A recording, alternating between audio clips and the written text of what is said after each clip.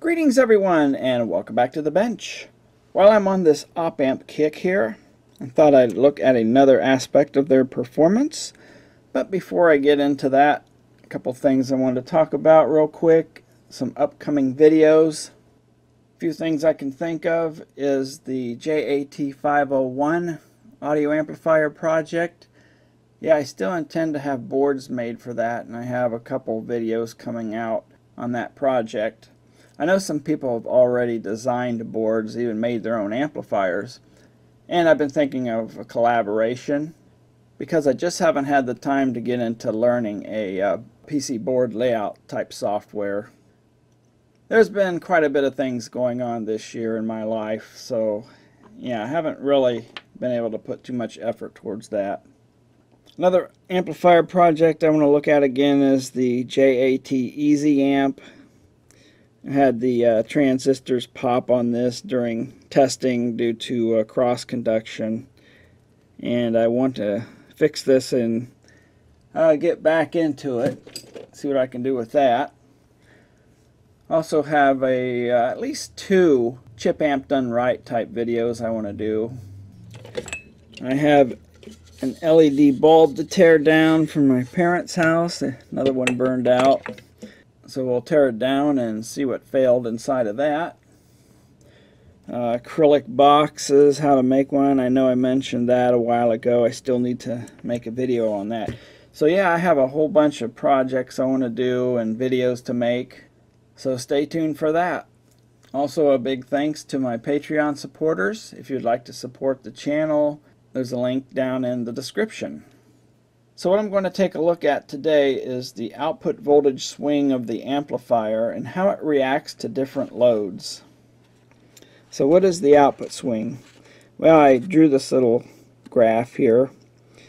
This dotted line represents the positive supply voltage of 15 volts, and this one is the negative 15 volt supply rail.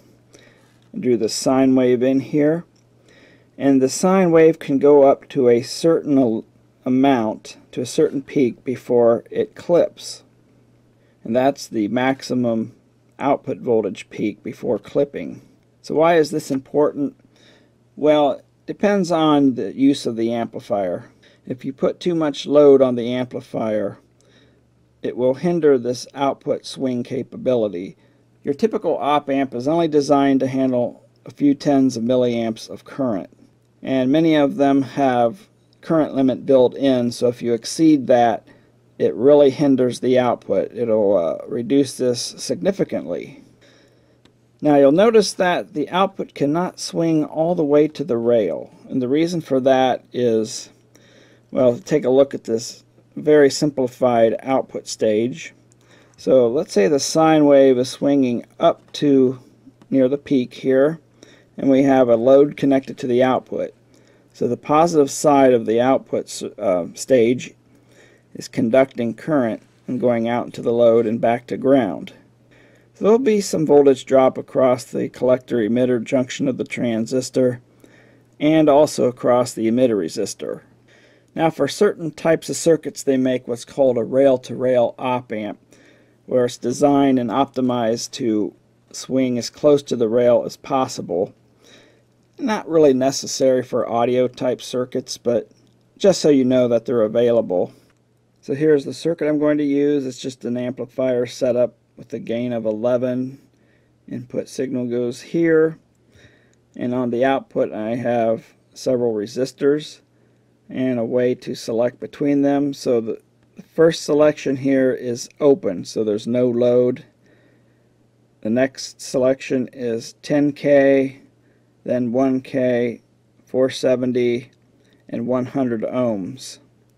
And since most of these amplifiers are meant for limited current, you'll see what happens as we put more and more load on the output of this amplifier. In other words, lower and lower resistance value here.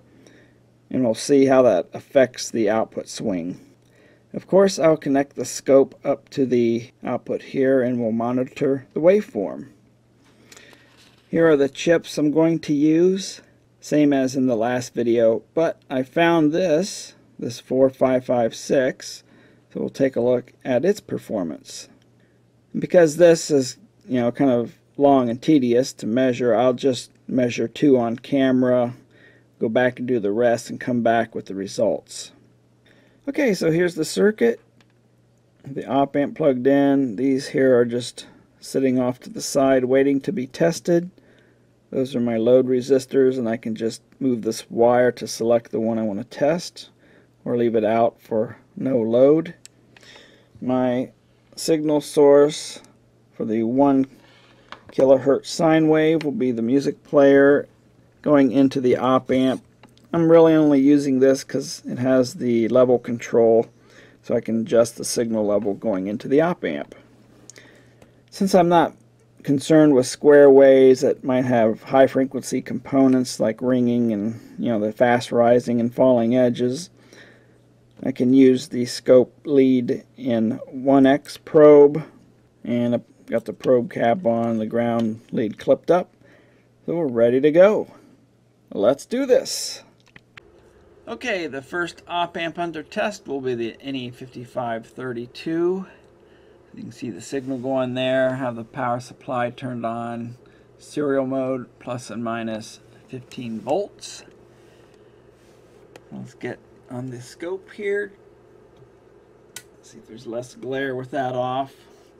So I'll adjust the signal up, and there is clipping. Nice clipping. I might start on the bottom just a little bit earlier, but you can see if I look at the peak-to-peak voltage here, I have that set up. Now if it was rail to rail, it would be 30 volts, but right now it is 28.4 volts. See, that should not change much as I adjust that.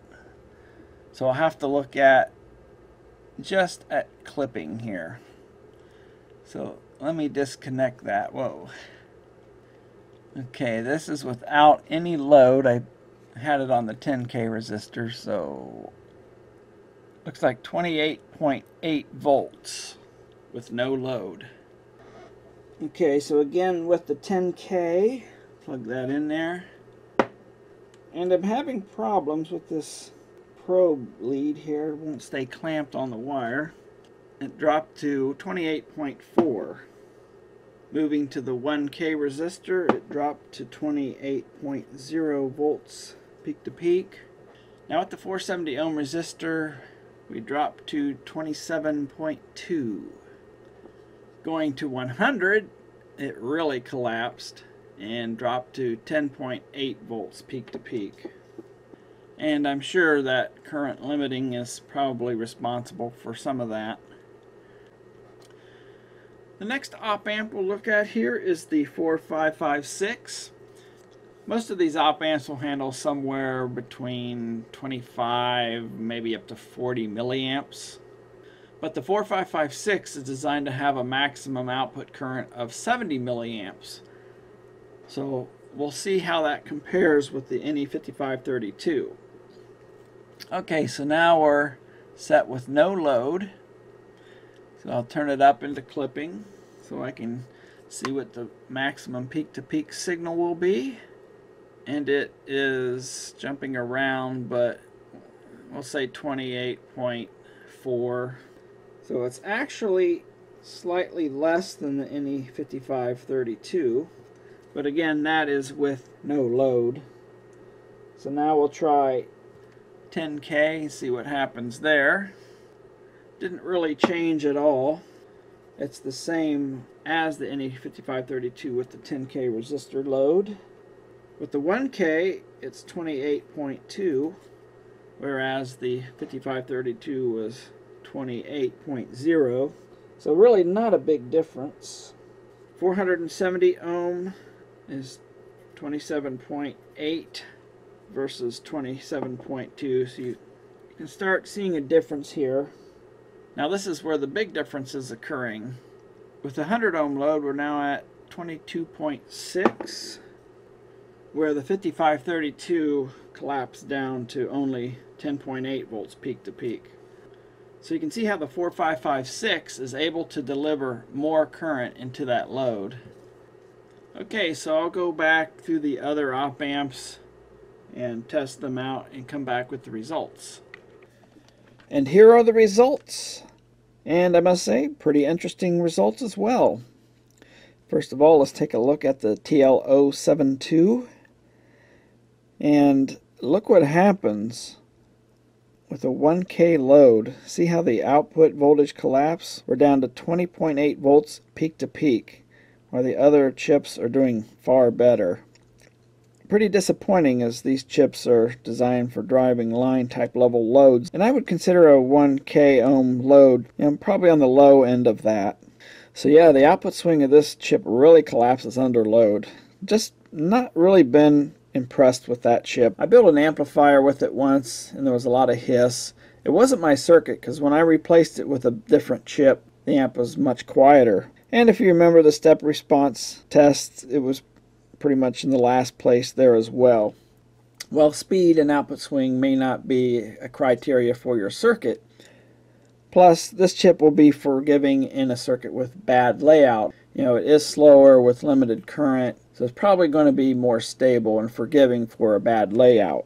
However, yeah, I just never was impressed with that chip. Next here is the LM4532. It suffered a little bit at 1K. The 5532 is doing much better. So I was kind of surprised to see that. I thought this would be a successor, and it might be with some of its performance specs, but its output swing wasn't nearly as good as the 5532. And then the LM4562, of course, very impressive figures. It even had higher output swing than the 4556, even though it's designed to have a much higher output current. It wasn't much, but in a couple places it was slightly higher. Now you do see at 100 ohms it did drop, but that's just the current limit kicking in and protecting its output.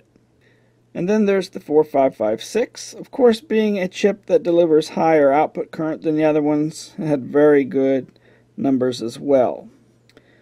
Especially with the 100 ohm load, you can see it did much better than the other chips.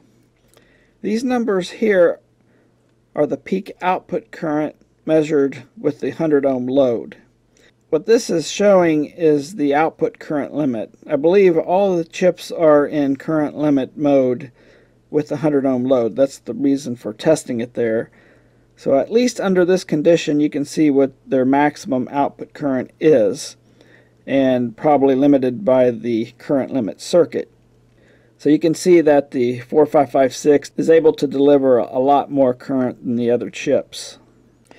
Okay, so now I'll pick two winners off this list, and you can probably guess what those are. First, the LM4562 with its stellar audio performance numbers.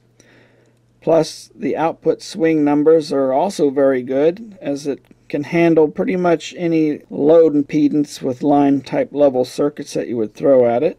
And next would be the 4556 with its ability to deliver higher output current, although it doesn't have the really impressive audio performance numbers like the 4562. And as a runner-up, I would pick the 5532. It has decent audio performance figures and also pretty good output swing for delivering a signal into line level type applications. So there you have it. Op-amp output swing performance test. That'll do it for this one. Thanks for watching. Well, here's the Snickers. Been sleeping all afternoon.